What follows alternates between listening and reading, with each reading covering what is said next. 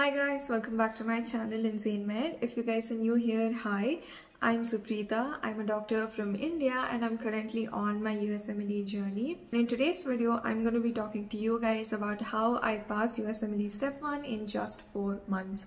And mind you guys, I did not use any of the conventional resources like Boards and Beyond or Pathoma. So if you guys want to find out what I actually used and avoid few mistakes that I made that I think you guys should definitely not be doing in your USMLE prep, please do stick till the end and I hope you guys enjoy the video. Let's start with my timeline first, just to give you guys an overview.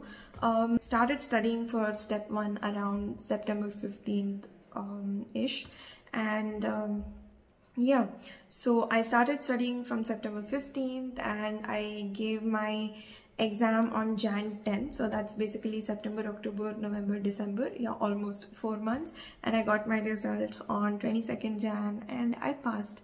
So yeah, basically if I have to divide my timeline into pre-dedicated and dedicated period, so I had 3 months of pre-dedicated period until November, and December was my proper dedicated period. Now what I mean by pre-dedicated and dedicated period is that in my pre-dedicated period I was mainly focusing more on building a base, gaining knowledge, looking at video resources and basically assimilating a lot of knowledge. That was my pre-dedicated period, and I was putting in somewhere around 6 to 7 hours per day for studying. And when it came to the last month, that is December, I was in my dedicated period, and this was the time when I was actually putting in around 12 hours a day, solving a lot of questions every single day, and I was taking a lot of mock tests and practice tests, and I was, you know, fine-tuning myself. I was preparing myself basically to give the exam. I was doing literally 6 to 7 hour mock test so that I was simulating an actual exam. So that was my dedicated period. In my pre-dedicated period, I was just building my base and learning in new information, right? So for this, the first resource that I used is obviously the holy grail of USMLE, that is First Aid for USMLE Step 1. This is a wonderful book, but this is not a comprehensive textbook. It is just a review book, so you will definitely need a video resource or some sort of learning resource, and you can use First Aid more of like a notes book, right? So all of you need to buy or at least have a PDF of First Aid because it is really useful. So the second most important resource that I used was Med School Bootcamp. I use this as my primary video resource because I'm a very visual learner. I like to learn from videos. So I used all the system-wise videos that have been given in bootcamp. I could not go through the anatomy bootcamp section. I went through the step 1 preclinical part where they've given, you know, each system-wise videos. So I went through all of them and I absolutely loved it. What I'm trying to tell basically is that if you go and sit down and start reading from First Aid, you are not going to understand much because it's just a review book, right? But if you go and look at bootcamp videos and then come back and read First Aid, everything just makes sense. Yeah, so this was one really major resource that I used. I did not use Boards and Beyond or Pathoma because I had used Pathoma in second year. I did not feel the need to go through Pathoma again. I felt like bootcamp was enough and I just didn't go through Boards and Beyond at all. The third resource I used was Sketchy Micro and Sketchy Pharma. Sketchy Micro and Sketchy Pharma is again an amazing resource. I feel like I didn't even read Micro and Pharma from First Aid. I didn't even go through it. I just watched Sketchy Micro, Sketchy Pharma, and I was getting almost 80% of the questions right away. So that's how effective they were. I absolutely loved. So I used these 3 resources in my pre-dedicated period. In my dedicated period, I was mainly focusing on filling up the gaps in places where I did not understand certain topics, or I was basically trying to fine-tune my question solving skills. So in this period, the major resource I used was UWorld. But it was also one big mistake that I did in using UWorld that I will talk about a little later.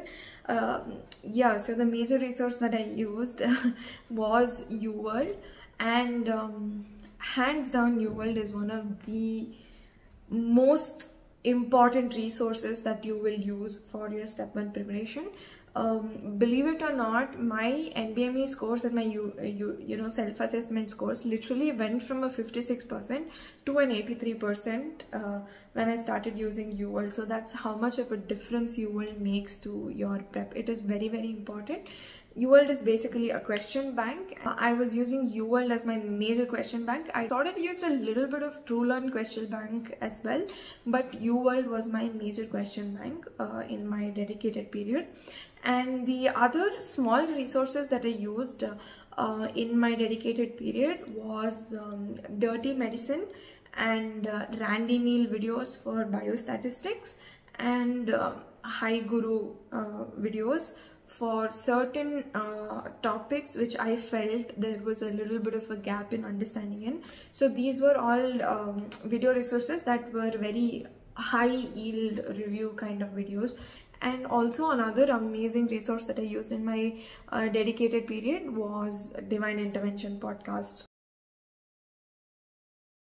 Testing resources that I used in my dedicated period were UWSA, NBME and Free 120s.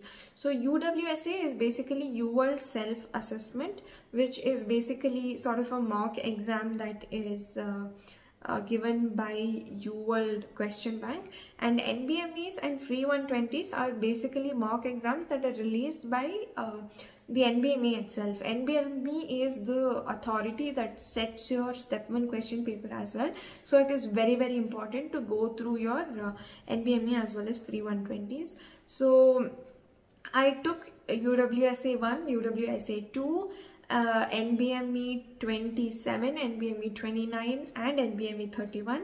So and I also took a Free 120. So in total I had taken 6 mock tests. If you guys want to know how I progressed through my mock test, what were my scores and how I improved my scores, let me know in the comment section below. I'll make another video about it. So these were the basic resources that I used. Coming to the last section now, the mistakes that I made that you definitely should not be making. Number 1 most important mistake I did was starting UWorld late. A lot of people tell this. I had heard a lot of people tell it, my seniors as well, but I did the same mistake again. Please don't do this mistake. Start solving questions from UWorld very early on in your prep. I started solving UWorld when I had only 1 month left for my exam, which was a terrible thing to do, because UWorld has almost 3,500 to 4,000 questions, and it is very important to cover at least 80 to 90% of these questions, because most of the questions that you see on your step 1 exam is going to be based on all the knowledge that you will get out of UWorld. So I put myself in a very bad situation where I had just 1 month and almost 3,000 questions to complete from UWorld. So every day I was doing around 120 questions per day with review, which was extremely stressful. You should not be doing this. Please, early on in your prep only, start doing at least 1 block of questions. 1 block of question on UWorld is 40 questions. If you don't want to do 1 block, you can just start with 10 questions, 20 questions. It's not necessary that you always do 1 block.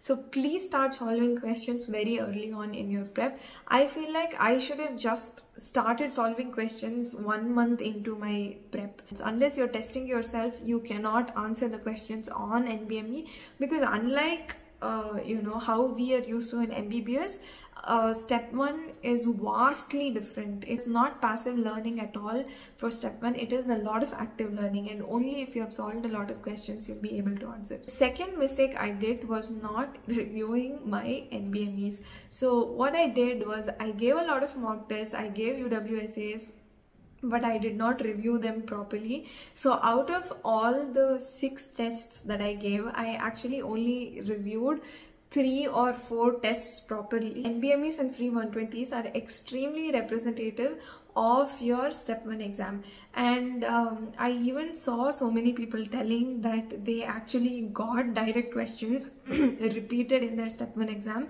from what they had seen in their NBMEs. So please make sure you give yourself time to review NBMEs after you give them as well, okay? And the third mistake I did was I gave free 120 early on in my prep, whereas you should actually give your free 120 as the last exam in your prep. So what I did was I gave UWSA 1. Immediately after that I gave my free 120, and subsequently I started giving my NBMEs. Now this is not probably a good thing to do, because free 120 is more representative of your step 1 exam, and it is free like it says, and you actually get a score, you actually get a percentage. Even in NBMEs you'll get a score. So yeah, I just felt like I should have given free 120 towards the end of my prep and not in the beginning. So just keep these things in mind, I guess. So yeah, I think I covered a lot of things that I wanted to cover in this video. I will actually be releasing a series of videos in the future if you guys want, about how to solve New World effectively, how to make use of the resources that I mentioned effectively, and what resources helped me, improve my NBME scores, and all these kind of things, and certain tips and tricks that I used to rule out options and answers in my exam. So if you guys want that, please do let me know in the comment section below. I hope this video was helpful to you guys. If it was, please do let me know in the comment section below. Hit the like button and subscribe to my channel for more such videos on USMLE, and to follow me through on my USMLE journey. Thank you so much for watching. Have a nice day. Bye.